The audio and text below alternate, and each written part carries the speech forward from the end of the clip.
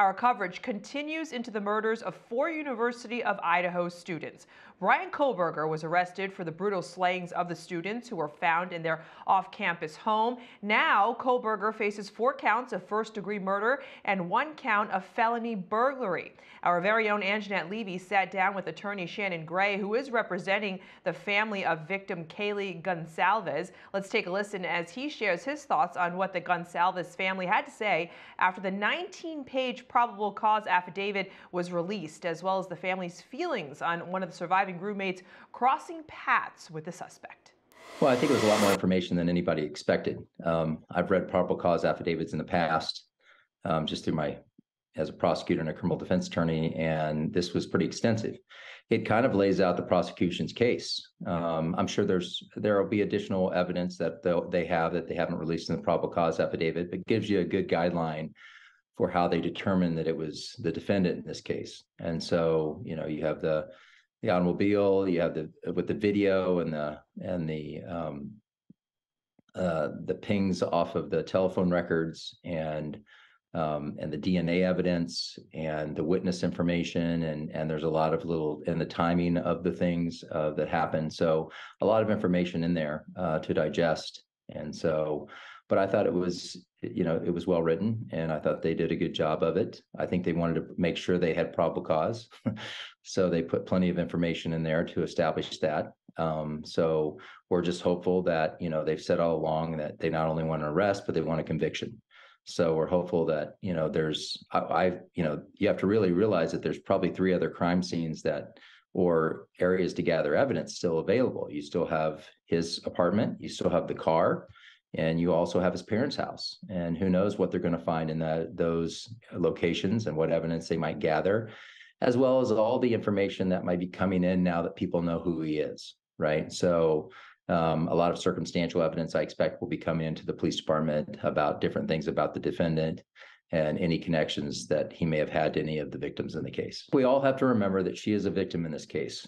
I don't know if anybody can, everyone's there to second guess what happened and how she should have or could have reacted. She states I think in the affidavit that she froze in that moment and then went back in her room, and ultimately the 911 call wasn't made until later, 8 hours later, I believe, or something along those lines. But who knows? I mean, maybe she saw him and maybe she thought he was going out for a smoke out on the deck and coming back in. Who knows what was going through her mind?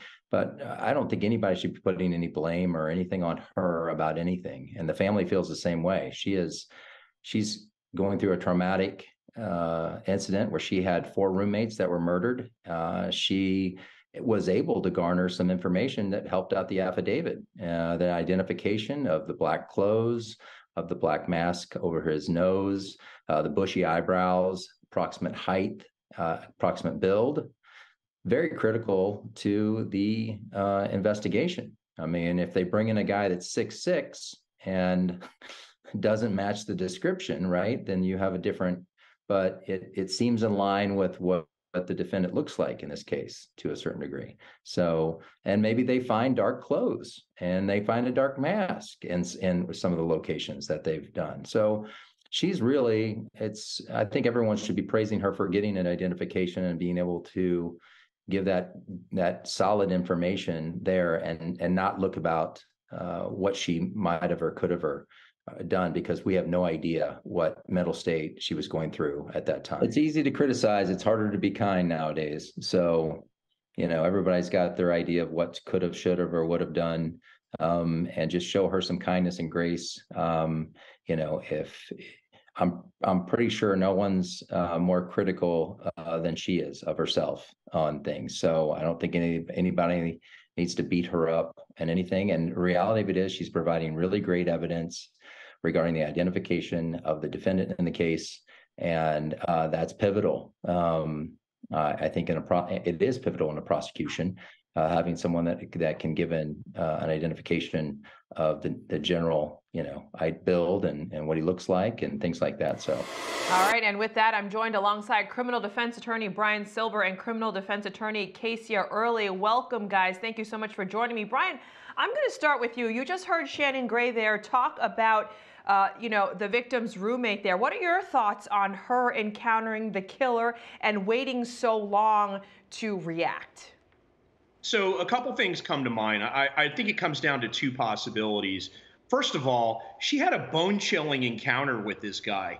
I mean, just think, you're a homeowner, you're in your house. Everyone's worst nightmare is some guy is in their home at 3, 4 o'clock in the morning who doesn't belong there. I mean, if there's ever a case for the Second Amendment, I think this is it, right? However, the other side to it is 8 hours does seem like a rather long period of time to call the police after 4 of your roommates have just been slashed to death. It definitely raises a legitimate question. I don't think there's anything wrong with asking a question. Certainly when an arrest has been made and someone is looking at the death penalty for their actions in regard to this case, I think the tough questions do have to be asked. And the tough questions do have to be answered, but it can be done without putting blame. It can be done without pointing a finger. But certainly, I'm sure the defense team will want to know, why was there an 8-hour gap? I mean, the normal reaction would be to immediately call the police. Now, I understand someone might be scared. They might be in fear, of course, but 8 hours is a very long time. And the question that comes to my mind that I would like to know is, how did this guy make entry into the home? Did he break in, or was he not? Was he able to make access without breaking in? And I think that's another thing that needs to be looked at. Well, the past few days, we've learned so many new details in the affidavit. Kasia, what do you make of the 19-page probable cause affidavit? What stood out to you most? That there was definitely an investigation. We have to remember that there was thousands of tips and calls into the community. And what a relief, not only for the family, but for the community. And the officers in this case had to basically shift through all of the tips that came in, and they wanted to make sure that they had sufficient probable cause to make this arrest, in which they did. Although this case is certainly circumstantial, we have DNA evidence that was found on the leather knife holder. We have a potential witness who saw him in the black clothing. Although she didn't get an exact description, that may be sufficient with the other mounting circumstantial evidence, the cell phone ping, and also the vehicle. I do believe law enforcement had him on a radar and was definitely building up this evidence to ensure that they had the right person. Of course, the community, the families, we all want to know why. So the motive is still a question, although that's not a factor, that's not an element to the crime, and that's not what the prosecution has to prove. That theory will definitely come once we go to trial. What was his motive? What was his connection? So although we have this detailed 19-page probable cause affidavit, and in my thousands of cases as a criminal defense attorney, they're typically 2 to 3 pages. So we know that this was detailed because you're dealing with multiple victims in this case, but it shows that law enforcement was doing a thorough investigation from the very beginning, and this will show and once it's handed off to the prosecution. Well, Bryan, could we expect more evidence to be revealed in this case? Absolutely. Remember, a probable cause affidavit serves one legal function, and that's to justify an arrest. All the police need to do is put enough into an affidavit that establishes that the person they put into handcuffs and have taken into custody, that there's evidence behind that arrest. But it doesn't need to be an Encyclopedia Britannica of evidence. And certainly I can tell you, this is an ongoing investigation. I'm sure a lot of people are going to come forward now that they know this gentleman has been arrested and charged with this crime. They might have additional information. There might be other information that is being analyzed. For instance, they might have forensic evidence that is being reviewed in a certain laboratory. But absolutely, and by the way, that's what trial is for. Trial is the moment where it's all laid out there. And I think as we get closer to trial, and certainly once we get into a trial posture, the big picture and everything that there is to be known about this case will likely be brought out. Well, what's interesting is in recent days, we've also learned that internet sleuths have been claiming to see Bryan Kohberger at the vigil, at the memorial. And this is causing a lot of controversy because people are now saying social media is really getting involved and internet users are really getting involved. How does this get in the way when this goes to trial, Kasia? Well, again, I agree with my colleague. This is definitely an ongoing investigation because now you're getting more information now that they know who the suspect is. So, of course, I do believe that law enforcement will follow up on those tips and determine whether or not that information is sufficient. I mean, if he was at the memorial, what is the connection?